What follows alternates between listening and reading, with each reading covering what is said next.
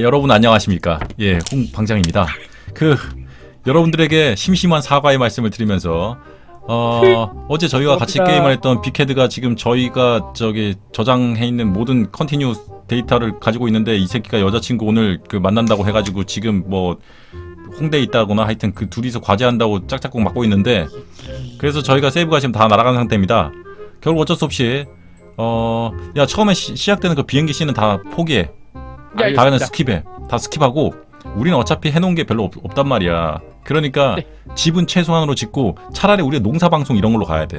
그러니까 두덩니 온라인 같이. 그렇지. 전원일기. 아프리카 채팅창에 빅헤드가 들어왔다고? 역시 더러운 놈이군. 에휴, 그래서 안 돼. 그래서 봐봐, 저거 채팅방에서 야, 일단 시작하고 저거 다 하자. 가자. 가시죠. 네. 쟤 어차피 다음 주에 그 샌드박스 네트워크랑 계약인데 내가 취소하라고 전화할 거야. 걱정 안 해도 돼. 통수를 갖다 여자에 막 진짜 눈이 팔려갖고 여자에 미쳐가지고 여자를 갈망한 나머지. 와. 그러고 이제 222일 날 헤어지고. 통수는 절대 치면 안 됩니다. 그래, 이제 200은 다 됐다는데 222일 날 헤어진다니까. 트리플 투. 꼭 헤어졌으면 좋겠다. 나도 간절히 바란다. 우리 간절히 바라보자. 스페이스.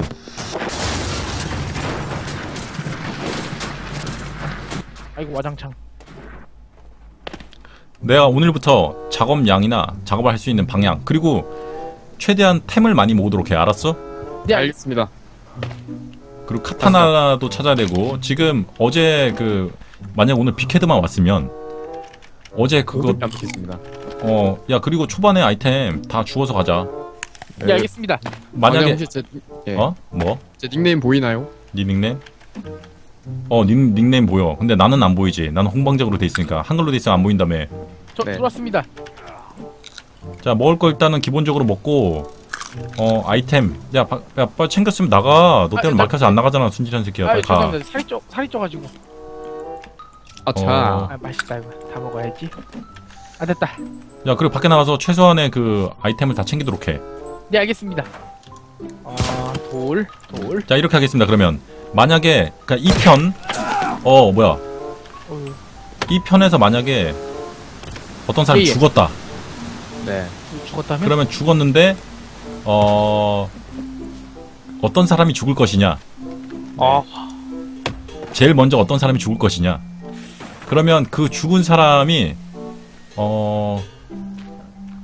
내가 유튜브 이 편의 댓글을 봐가지고 그 한 명을 선정해서 그 죽은 사람이 그 댓글 선정된 사람한테 라지 피자 세트를 사주는 거야. 라지 피자 세트. 죽은 사람이요? 죽은 사람이. 죽은 사람이 내가 지정했던 한 사람한테, 그러니까 유튜브 댓글을 달았던 사람한테 피자하고 콜라 세트를 갖다가 사주는 거지. 가시죠, 사류탄님. 그러니까 그러니까 서로 싸우지 말라니까. 서로 싸우지 말고 원주민들이랑 최대한 안 섞이도록 조심해. 네, 알겠습니다. 조심하겠습니다. 너네들은 이렇게 미션을 줘야지. 야, 나도 내가 죽으면 내가 쏠 거야. 뭐 암살 이런 거, 뒤통수에 막 때리기 이런 거 하지 말자, 우리 인간적인 측면에서. 뜨끔했다. 그냥 등이 되게 넓어 보이시는데. 나 어조비야. 나 원래부터 어조비였어. 등이 넓어 보이시는데. 충분히 넓어 보이십니다, 엉망객님. 야, 너네들 따라와. 내가 길을 정확히 하니까. 따라오고 있습니다. 일단은 아이템부터 시작해서 안 죽기 위해서는 뭐가 중요해? 먹을 게. 갑옷 같은 소리 하고 자빠졌네. 음식이 중요해. 음식. 최대한 음식을 많이 확보를 해놓고 나서 싱크홀을 근처로 가야 된단 말이야. 어제 싱크홀을 우리가 찾았는데도 불구하고 지금 빅헤드가 우리를 배신을 때리고 여자친구를, 우리 중에 유일하게 있는 여자친구를 만나가지고 설라문에 지금 어딘가 홍대 카페 어딘가에서 지금 찌그러져서 둘이 뽀뽀하고 개짓거리 다 하고 있어 지금. 그놈 때문에 우리 세이브 파일도 다 날아가서 이 다람쥐랑 지금 잡아먹게 생겼어. 에이, 걔도 역적 같으니라고. 역적 중에 역적이지. 정말 공타 같은 사람. 맞습니다. 사서. 잠깐. 사서 빨리. 자, 이 자식아, 마. 야, 저거 꼭 잡아. 우리 먹을 게 필요해. 우린 지금 먹을 걸 갈망해야 된다. 쟤 누구지? 어디였지? 아 어지러워. 아 어지러워. 나이가 드니까 야 우리 한 마리도 못 잡고 지금 열량만 소비한 거야? 어허. 그리고 오늘 또 급하게 사료탄이랑 오늘 점심 때 내가 점심 먹으면서 사료탄아 오늘 빅헤드가 안 오니까 나랑 같이 솜사탕이랑 같이 게임하자. 그러니까 알았대. 이번에 또 통수를 안 찢었네. 알았대. 알았는데 아까 그 저기 6시 다 돼가지고 오늘 인천에서 어디 놀다가 그 지금 도착했는데 지금 너무 피곤해가지고 오늘 안 하면 안 되겠냐고. 통수를 치는 거야. 아이 처음부터 얘기를 하지 말든지. 이거 지금 일찍이라도 얘기해주면 내가 뭐 어떻게 다른 사람을 구할 수나 있지. 그게. 와, 이 새끼 그래가지고 나한테 개 욕 얻어쳐먹고 또 지 불리하니까 아닙니다. 참여하겠습니다. 죄송합니다. 죄송할 짓을 도대체 왜 하냔 말이야. 변명의 여지를 꼭 부탁드립니다, 동방님. 켈리야 고맙다. 패스 이렇게 다시 통수로. 이제 변명의 여지를 좀 주십시오, 모직님. 변명 여지가 있어. 야 일로 와 빨리. 일단 야 우리 한 마리 못 잡았어? 저 잡았습니다. 그래? 좋았습니다. 이게 말입니다. 이게 무슨 고기지 이게? 스컹크 고기인가? 뭐 임마 빨리 얘기해. 스컹크 고기인 것 같습니다. 레빗 잡았습니다. 레빗. 그냥 한국말로 해라. 토끼 잡았습니다. 여기 근처에 분명히 사루탄이 너 임마 인생 그딴 식으로 살지 마 임마. 네, 알겠습니다. 통수 아티스트시네. 와, 너 첫 통수가 또 존나 또 컸잖아. 통수를 쳐도 어떻게? 와, 컴퓨터 사양 안 좋다고 해서 그것도 야 가만 보니까 그것도 포레스트 할 때였네. 이 새끼 포레스트 할 때 파워 서플라이 터지면서 그때 방송 쪽났지 않습니까? 그래서 제가 불쌍해갖고 컴퓨터로 갔다가 하여튼 그 준 시스템에 주문해가지고 사줬는데 이 새끼가 그걸 컴퓨터만 딱 받고 연락을 끊어버린 겁니다. 아니 사라져버린 거야 세상에. 그것도 내가 중고로 사준 것도 아니고. 앞으로 그러면 우리 크루로서 열심히 해라. 먹칠을 한 거야. 자 여기가 싱크홀이다. 내가 한 방에 찾았지. 자 여기 기억하고 있나? 여기 기억할 수 있겠어? 좋아. 신기하다. 우와. 우린 이 근처에서 일단 최소한의 식량을 구하도록 한다. 지금부터 너네 3명 다 흩어져가지고 식량 먼저 최대한 빨리 구하도록 해. 네, 알겠습니다. 그것이 우리가 살 수 있는 길이다. 자. 사류타님 그 동생 얘기 좀 해주시면 안 됩니까? 으아니 앵그리하다고 고맙다. 으아니. 네. 저것은 무엇이지? 얘네 왜 이렇게 빠르니? 야 빨리 사슴 잡아. 뭐야? 고기다. 와 아재 홍홍아 고맙다. 깜짝이야. 와. 야. 와, 쟤 도대체 왜 이렇게 빠른 거야? 오마이갓! 아재 홍홍아 고맙다. 좀 제발. 동생이 저랑 쏙 닮은 거 그 후만형님은 얘기 드린 적 있는데 기억하십니까? 네 동생 여자였지? 너랑 닮았는데. 네, 저랑 그 몸매도 똑같고 생긴 것도 똑같은데 남자친구가 있습니다. 뭐? 네. 근데 이제 오늘 퇴근하고 이제 집에 왔는데 애가 엉엉 울더라고요. 베개에 이렇게 얼굴을 받고. 그래서 무슨 일이야 물어봤는데 남자친구한테 차였다고. 네. 근데 그 차인 이유가 이제 남자친구랑 싸우다가 얼굴을 세게 때렸답니다. 근데 여동생 유도하지 않았냐? 예, 레슬링 했습니다. 레슬링. 그래가지고 보니까 부모님한테 그 코뼈가 좀 나갔다고. 남자친구가 좀 신고를 해가지고. 네 동생 아직도 레슬링 하지 않아?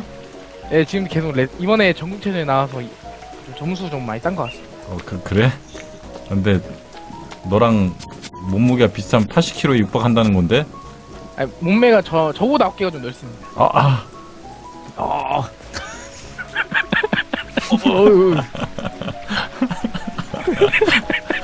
요즘 데이트 폭력을 여자도 하는구나. 야, 이거 사슴을 잡는 건 너무 비효율적이다. 네. 우리 거북이 잡으러 가자. 역시 거북이만한 게 없죠. 거북이만한 게 없어. 너네 안 죽으려면 도마뱀도 많이 잡아야 될걸? 예, 알겠습니다. 그리고 최대한 그 원주민들한테 1대1 싸움을 유도하는 게 좋을 거야. 괜히 애들 어그로 끌려서 야 우리 다 뭉쳐서 가자. 거북이가 있는 곳은 내가 어딘지 또 정확히 알고 있어. 사유탄 일로 와. 예, 야 솜사탕 일로 와. 빠리빠리 알겠습니다. 통동이 알았어? 빠리빠리. 넌 예. 그런 순진한 얼굴 야 너 닮았다. 너 실제로 하고 좀 닮은 것 같아. 네 캐릭이. 사르타님 이렇게 잘생기셨습니까? 아니 저기서 이제 사루타니가 주름이 좀 많아. 예, 이마에 주. 이마에 특히 19살 때 내가 만났을 때 벌써 이제 삼선이 좀 진하게 그려져 있어가지고 더 늙어 보였던 거야. 와. 그리고 야. 놀부보쌈 알지? 놀부보쌈. 네. 이 놀부보쌈의 캐릭터에 보면 심술보 이만큼 있지. 아. 그 심술보가 이만큼 있어. 그 진짜. 정도로 제가 주름이 많습니까? 와, 인생 깜짝 짜는 법을 놀랐어. 얼굴로 직격으로 맞으셨네. 처음 알았는데 그렇게 많았나 주름이? 그래서 같이 온 그 베스트 BJ 동생이었던 이제 모모가 걔가 31살이었는데 얘한테 인사했다니까. 막 얘한테- 90도 가까이. 얘한테 내 친구인 줄 알고. 깜짝 놀랐어. 저보다 연세 많으신 분이 갑자기 한 90도로 깎으셔서 인사를 하시니까 야. 진짜 완전 깜짝 놀랐습니다. 야 니네 빨리 따라와. 좋아. 따라오고 있습니다. 우리 일단은 이쪽 강을 따라가면 오른쪽. 야 너네 여기 길 기억하겠어? 아니요. 아 진짜. 내가 길친데. 저도 여기 그 싱크홀 가는 거 까먹었습니다. 나는 내가 기억하고 있으니까 뭐 걱정하지 마. 이 독도법이 그래서 중요해. 만약에 주변에 그 나침판이 없다. 그러면 주변 지형 지물을 이용해서 길을 기억해야 됩니다. 해가 있잖아. 동서남북. 여기 부임해야죠. 여기는. 뭐 어쨌든 주변 지형 지물을 최대한 이용해서 기억을 해놓는 게 중요해. 네, 알겠습니다. 근데 난 알겠습니다. 이제 자신이 없어. 역시 생존의 제왕. 옆에 여기 싱크홀 있네요, 여기. 저도 이게 군대에서 생존 훈련을 3박 4일 동안 했던 사람으로서 예. 멋있다. 와, 아니 불꽃 슈터야. 아니 고맙다. 아까 아재 홍홍이한테 충격을 너무 많이 받아가지고. 저는 군대에서 3박 4일 그 생존 훈련을 했는데 3박 4일 동안 저는 안 먹었습니다. 아니 그 가을에 대검 하나 그것도 갈아주지도 않은 대검을 갖다 뭐 무슨 사과나 못 깎는 대검을 갖다 던져주고 나한테 3박 4일 동안 붙어있잖아. 이거 뭐 어쩌란 얘기야. 그래서 저는 그냥 잠만 자고 호 하나 파가지고 거기서 자고 안 먹었어 나 진짜. 베어그릴스인데요, 베어그릴스. 난 뭐 먹을 게 있어야지. 야 솔직히 뭐 방법만 알려주지 뭐 그걸 뭐 어떻게 하라고. 내가 진짜 난 그거 그냥 굶고 나왔어. 4일째 되니까 헬기 날라오더라. 두두두두두두두 하면서. 어떻게 안 먹고 살 수 있습니까? 전 못 버티겠다. 나 3박 4일 살았어. 그 개울이 있어가지고 최대한 열량을 소비를 안 하고 그냥 가만히 있으면 돼. 진짜 생존 게임인데요. 안 진심하셨습니까? 라디오 들고 갔어. 역시 생존의 제왕 대단하십니다. 라디오 들고 가서 괜찮아. 예비 건전지 AA 건전지 2개도 들고 와서 조그만한 라디오는 평생 가거 진짜 오래 가거든. 뭐 카세트 같이 되는 뭐 워크맨도 아니고. 이거 밥만 없다 뿐이지 그건데요. 완전 휴가인데요. 휴가야 휴가. 고참들 갈굼도 없지. 와. 야 너네 빨리 와. 네, 가고 있습니다. 이쪽 강가를 따라서 쭉 가다 보면 바다가 나오는데 그쪽 바다 근처. 잠깐만. 오. 저거 뭐지? 야 원래 이게 앞대가리가 여기 있었나? 아니요. 빨리 가자. 원래 제가 앞에 없었는데. 엄청난 아이템이 있을지도 모른다. 도끼가 아니면 뭐 카타나가 있을지도 모르고. 오. 그리고 니네 안 죽어야 돼. 예, 알겠습니다. 네, 죽으면 피자입니다. 네. 피자. 죽으면 피자인데 죽은 피자인데 콤비네이션 거대한 피자로 하겠어. 3만 원. 이마트 피자 이런 건 안 되는 겁니까? 안 돼. 최소 28,000짜리 피자. 와. 여기 지금 신호탄 너 죽었지? 네. 와 이거가 중요하네. 거기 어떻게 올라가셨습니까? CPU도 있고. 스페이스를 갖다가 타타타탁. 타타타탁. 야 제일 낮은 곳으로 해. 뒤에서부터 질량 가속도의 법칙을 이용해서 자 뛰어서 점프를 하란 말이야. 자 시작. 뛰어서 점프! 핫! 지랄 똥을 싸라 아주. 무릎 다 나간다 저러면. 아니 이거 쌀까요? 뭐야 임마. 너 이렇게 뛰면 되잖아. 이렇게. 이게 안 된단 말이야? 돼. 이 스무스하게 그래. 길게 그렇지. 다시 한번 해보겠습니다. 그래. 빨리 해봐. 아 됐다. 빨리 거기 가서 그거 얻어야 돼. 나중에 CPU. 예, 다 먹었습니다. 좀 가자. 가시죠. 튕겼습니다. 없앨까요? 너 거기서 죽으면 끝이야. 너 그 없앨까요 그거? 이제 거짓말 아니고 이제 그냥 너 끝나. 됐다. 거짓말 아니고 진짜 피자입니다. 진짜 피자. 댓글 선정은 내가 하겠어. 야 빨리 따라와 가자. 저희 속이 비었습니다, 어머님. 그래서 지금 빨리 가는 것이다. 속이 비어도 뭐야? 당분간은 살 수가 있어. 저기 뭐 의자가 날아다니네? 속이 비어도 당분간은. 그 당분간이 언젠지는 잘 모르겠지. 어쨌든 제일 먼저 죽는 사람이 내 유튜브니까 내 댓글을 얘 줘라 이러면 걔 연락처로 알아내가지고 걔네 집에 피자를 보내주는 거. 만약에 이 게임이 끝날 때까지 오늘 방송에서 아무도 안 죽었다. 안 죽었다. 그럼 내일로 피자 2개 2월. 아이고 괜찮잖아. 2명 그럼 2명. 얘는 안 죽. 얘는 거북이가 좀 이상한데? 야 어떻게든 얘 죽여야 돼. 숨은 것 같습니다. 너 맞았냐 혹시? 뭐지? 아니요? 안 죽는데 이거. 먼지가 되어서 사라진 것 같습니다. 사라졌어. 저희 식량은 그러면 저것은 육지 그 수륙 양용 거북으로서 저 거북은 왜 거북들 중에서도 이제 신선들 있잖아. 우리 보면 이제 산신령 있듯이 막 그런 뭔가 이제 거북이들도 막 자기네들 이제 사회성 뭐 해가지고 뭐 이제 비나이다 미안하다 드립이 안 된다. 가자. 무천도사 나와. 재밌었습니다. 나 지금 하늘을 날고 있어. 이 미친 게임은 이 하늘을 나는 버그를 아직 고치지 않았군. 박장님 혹시 피 얼마나 남으셨나요? 피 점점 떨어지고 있다. 너 뒤에서 때렸구나. 아닙니다. 나 좀 보았습니다. 좀 보았습니다. 좋아. 여기서 만약에 키를 나는 사람이 있으면 그 키를 나는 사람이 됐다. 식량을 얻었어. 고기야. 왜 배고프구나. 바보 같은 놈들. 역시 속도가 생명이야. 아마가미 SS가 고맙다. 아니 지가 살아야지. 뭐 지가 굶어 죽으면 뭐 지가 끝나는 거지 뭐. 나는 모른다. 물고기. 죽창 없나? 죽창 있으면 좋은데. 죽창이 하나 있으면. 거북이. 어디서 파밍하지? 어디서 파밍하기엔. 이제 우리가 거북이 먹으러 가요. 거북이 특구가 있어. 야비야 고맙다. 거북이 특구가 있는데 그 거북이 특구에서 이제 거북이를 최대한 확보를 해서 거기서 한번 구워 먹은 다음에 밤을 보낼 곳이 있어야 되잖아. 그러니까 밤이 되기 전에 우린 다시 싱크홀로 들어가서 싱크홀 근처에서 싱크홀 안으로 들어갈 수 있는 그 뭔가가 있어. 그럼 거시기가. 자 여기다. 그리고 컨저링 그 나무를 찾아야 돼. 컨저링 나무는 어떤 나무? 아니 여기 이거 빛이 아니구나. 저 새끼 저거. 제가 막 미친 나콘. 야 비켜. 너 방해하지 마 임마. 도망간다. 뭐? 네? 근데 여기가 어디냐?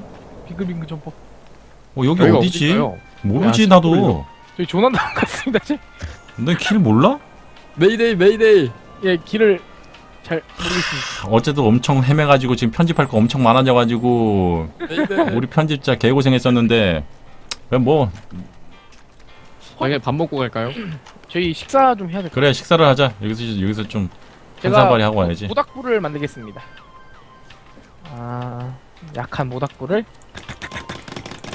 오. 자, 나는 레빗이가 있어가지고 요걸 먹겠어. 니네 뭐 먹을 거 있냐? 네, 저는 사슴고기 있습니다. 넌 사슴고기. 저도 레빗고기 있습니다. 야 도토법이 맛있겠다. 뭐야? 도토법이 임마 존나 귀엽게 말하네. 또 도토법이 어딨어 임마. 독도법이지. 옥도법. 고개 다 익었네요. 도토법 같은 소리 하고 있니 지금. 트레비앙. 트레비앙. 나의 야 야 밤이라도 우리는 행군을 해야 된다. 누가 제 고기를 드신 것 같습니다. 아니 남은 네 고기를 먹을 수 없어. 아니구나. 야 다 먹었냐? 가자. 네, 다 먹습니다. 미련 없이 가야 돼. 자 여러분 추천 한 번씩만 부탁드립니다. 이 밤하늘 보십시오. 이 아름다운 밤하늘. 아름답습니다. 네? 뭐가 아름다워? 뭐 배는 게 있어야 아름답지. 방장님이 함께 하시기 때문에 아름다운 것 같습니다. 역시 열심히 빠는군. 그렇게 열심히 빤 덕분에 빅헤들은 베비가 됐지. 그리고 오늘 통수를 쳤지. 이제 배가 불렀다 이거지 이제. 빨만큼 빨았다 이거죠. 이제 자기는 이제 더 이상 빨 필요가 없다 이거지. 이제 자기는 자기 여자친구로 빨아야겠다 하면서 이제 못 만났던 여자친구하고 지금 봐봐 지금 카페에서 막 진짜 자야 손 좀 한번 잡아보면 안 되겠나. 나 이왕 손 잡은 거 뽀뽀 한번 해줄 거야. 이지랄병 하고 있을 거야 분명히. 뭐지? 잠깐만. 뭐지? 괜찮아. 괜찮아. 나 화면이 꺼졌어. 아쉽다. 큰일 날 뻔. 사유탄 너 여자친구 있어? 없습니다. 좋았어. 썸을 좀 그런 치고 게 존재할 리가 없습니다. 야 썸 거짓말 좀 하지 마. 너 지난번에 너 그 입원했을 때 예예. 네 여자친구 병문안 와서 뭐라고 그랬어? 헤어지자고 그랬잖아. 그거 한참 전에. 와 어떻게 남자가 아픈데 그 순간에 와가지고 헤어지자고. 그게 공부를 해야 하니까. 그래 와서 공부할 수 있는 거 아닙니까? 지금 간호하면서. 지금 가끔 얼굴책 보면은 연애중을 좀 많이 여기 어디지? 다른 남자친구를 사귄 것 같습니다. 여기 어디야? 싱크홀 어디지? 아니 싱크홀이 어디 있는 게 아니라 우리 지금 싱크홀 밖으로 나가는 건데 우리 지금 바다를 끼고 가야 돼. 저기가 맞는 것 같아. 여기 싱크홀 아닙니까? 여기가 싱크홀이고 무슨 싱크홀이야? 여기가 아니구나. 여기 싱크홀 아니야. 내려와. 지금 잘 안 보여서 그런데 우리 지금 밤새 지금 헤매고 있다가 여기 떨어지면 죽을 것 같아. 안 죽어. 죽으면 우리야 좋지. 죽으면 뭐 우리야 뭐 좋습니다. 야 그리고 그거 피자 보내주는 거 허투루 생각하지 말고 빨리 보내줘라. 네네네. 저는 당일날 보내드리겠습니다. 만약에 제가 죽는다면. 제가 죽는다면 저도 당일날 바로 그 주소로 바로 저녁에 딱 예약해서 보내드리겠습니다. 미스터 피자 해가지고. 저는 피자헛. 저희도 유튜브에 저희 집은 이제 미스터 피자가 가까워서 바로 그렇게 쏴드리겠습니다. 집으로 바로. 저는 스파게티 같이 시켜드릴게요. 뭐 누가 먼저 죽을 것 같아요. 뭐 이벤트 참여해요. 이런 거 우린 무조건 안 뽑아. 그냥 이벤트 참여 안 하는 식으로 그냥 이건 이벤트가 아니니까 그냥 이제 뭐 자연스럽게 달린 댓글을 탁탁 뽑아가지고 무조건 랜덤. 무조건 랜덤이지. 랜덤으로 가야 돼. 배달 안 되는 동네는 그러면 어쩔 수 없는 거지 뭐. 그럼 뭐 나가린 거죠. 그 다음 사람한테 이제 배달되는 이제 도시에 있는 사람한테 보내는 거지. 뭐 치킨을 시켜드려도 되고. 참고로 작년에 제가 강화도에 살았는데도 배달이 오긴 왔는데 다 식었어. 진짜 다 식어서 왔어. 그 전자레인지가 있지 않습니까? 강화 시내까지 그 배달이 오긴 왔어. 다 식어서 와가지고. 뭐지 저기 시베리아. 아니야 저쪽은 막혀있어. 그러니까 내가 이쪽으로 가는 거야. 이쪽으로 가면 지금 우리가 어두우니까 이게 잘 모르잖아. 근데 하늘을 봐봐. 저걸 딱 보니까 달이 보이지. 예 보입니다. 달을 보고 가는 거지. 낭만. 뭔가 이게 좀 밝아 보이잖아. 달을 보고 간다는 게. 그렇습니다.